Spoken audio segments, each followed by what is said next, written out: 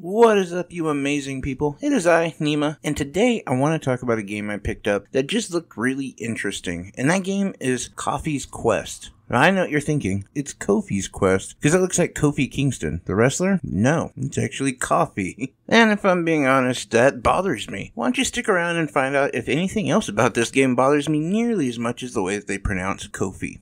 But before we get into that, I do want to remind you guys to please hit that like and subscribe button. If you don't, my throat will continually sound like this. Yes, I will sound like Kermit the Frog and Ben Shapiro had a love baby. I love allergies, don't you? But enough of my complaining, on to Kofi's Quest, or Kofi's Quest as the game so lovingly pronounces it. Anyway, so this game is a very interesting game. It has some really great dynamics and some very unique aspects of the game that I think are really cool and something that should be explored and definitely messed with, but it also needs a lot of quality of life upgrades and patches. Well, first we'll start off though with the actual story of the game. You can tell right away that the game is quite meta, and the whole story of the game isn't as important as the interactions in the game. But so what happens is essentially there is two characters at the very beginning. One looks like a master samurai, and the other one looks just kind of like a Bushido student or underling or something. But anyway, they're being attacked by some unknown entity, and the master gives the student this bottle and says, "You protect this with your life. Whatever happens, this bottle must not come in the hands of these whatever evil creatures are." And the student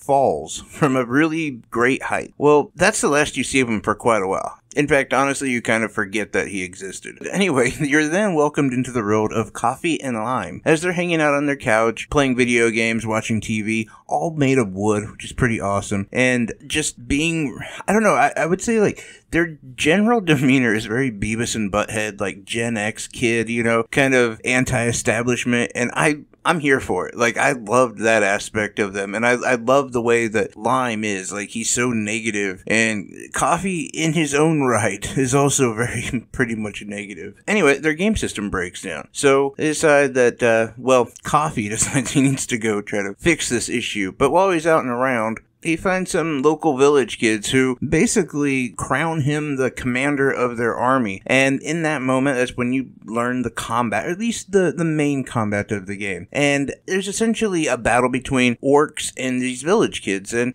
a lot of it seems to be kind of fun and tongue-in-cheek, but it does escalate to something real, as you do find that Bushido student, or whoever he is, and you find out that he lost his bottle. Well, this is enough to make the village kids actually get angry, and in this moment, you now have an army. These village kids, some elves who step in, which I don't know why, I think they were just there for the village kids. They really don't expand on why they're there, but they're there. And this Bushido student, that bottle that the Bushido student, so coveted, is now in the hands of the orcs, and now you have to give it back. That's basically where this game jumps off. Combat in this game is very original, also borrows from a game like Pikmin or even Lemmings to an extent, but it needs some definite quality of life upgrades. And one reason I say this is because when you get a part of your army into a battle, or yourself into a battle, you really need the backup, because this game isn't easy, and the enemies will do some major damage. But the problem is when you're moving your army, it is often easy to target things like the grass, or a random chunk of fence that happens to be around. And I really think that they should have more of an automatic lock-on when it comes to attacking the enemies and not other things in the vicinity of a combat, because just that amount of time can be enough where your other army, let's say your archers, don't have the support they need and they're overran. Now, this is pretty much a forgiving system, so it's not a horrible thing, and restarting a battle isn't a big deal, but it is enough to make you kind of frustrated by the fact that you have to constantly refill your ranks. And that itself is made pretty easy by giving a horn that you're given to, where you have to use motivation, quote unquote, which you build up through the battles to recruit more people from your headquarters. And they just kind of fill in. And so this is where it becomes kind of like Lemmings or something, where you don't really care about any of them. They all die and you get more anyway, or they get hurt and go back to the headquarters. And there is a bit of a rock, paper, scissors aspect where the archers are going to do better against long range attacks, and the, let's say, shielded guys are going to do better against the spears, and all of that does kind of play into it to an extent. But the fact is, the battles are so quick that it kind of doesn't matter, and before you know it, the battles are over anyway. Now, as I talked about quality of life, there's some other things that are just a pretty big problem, and that is navigation. I don't know how many times that I was leading my army somewhere, and I was told not to go here, you can't go here yet, it's too early, blah blah blah. And the reality is, the problem was I wasn't leading them in the right order, meaning I had to take my army, move them to the next level first before I could move myself. And it was just really annoying because there is no hint, no nothing on where to go. So you kind of run around with like a chicken with its head cut off for quite a while trying to figure out where to go. And I'm a big fan of what I like to call the go here idiot beacon. And you see this in a lot of games where it just tells you by highlighting somewhere on the map or by an arrow, something telling you where to go.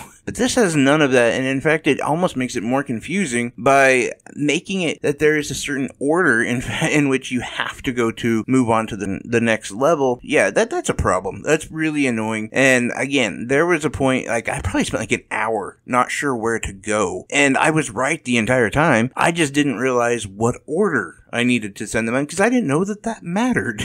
But as far as like writing goes, I absolutely love this game on that aspect. This made me laugh a lot and really, in a way, like made the characters really genuine to me. They weren't as sparkly and bubbly as you see a lot of characters. They're pretty negative and just real life, and I like that. With that being said, I don't like the voice acting because it almost sounds like text to speech, and I believe it's because it's from maybe like Northern Europe. I don't know exactly where the voice actors are from, but when they're actually voice acting, sounds cool and fine. But there's times when you're not in like cutscene type things and you're talking to them and they'll still use I think it's text to speech. It just sounds so fast and mumbled that I can't really understand it. And I would rather them just not use it at all because it does sound, I don't know, it sounds bad to the ear and it doesn't sound right. It sounds very foreign. And I don't mean that in a bigot standpoint. I just mean like foreign from a human. I'm also not a big fan of the music, to be honest. Like pretty early on, I remember that there was this like horn sound, like this horn music that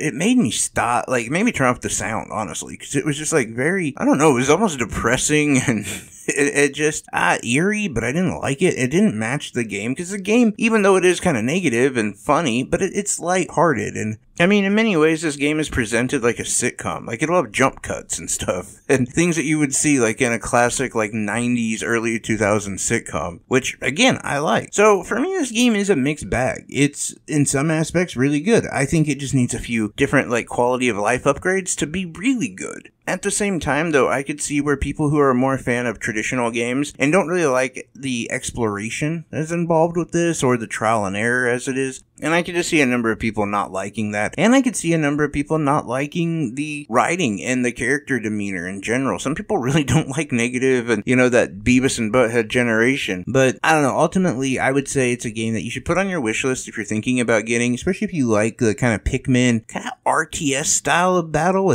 As it stands, the game is like $14.99 on sale right now, but it's down 25%, so I really wouldn't recommend anyone pick it up at $20, but I do think it's one of those games that if it goes on sale, it's definitely worth a pickup. It's a lot of fun, and it's very lighthearted, like I said, but there are those aspects of the game that will make you hit your head up against a wall because you're attacking a piece of wood instead of attacking the enemy that's right in front of you, and literally your entire team is going down in heaps because you're attacking the wrong thing, and they make it very difficult to actually target the enemy, and that was just such a huge problem for me.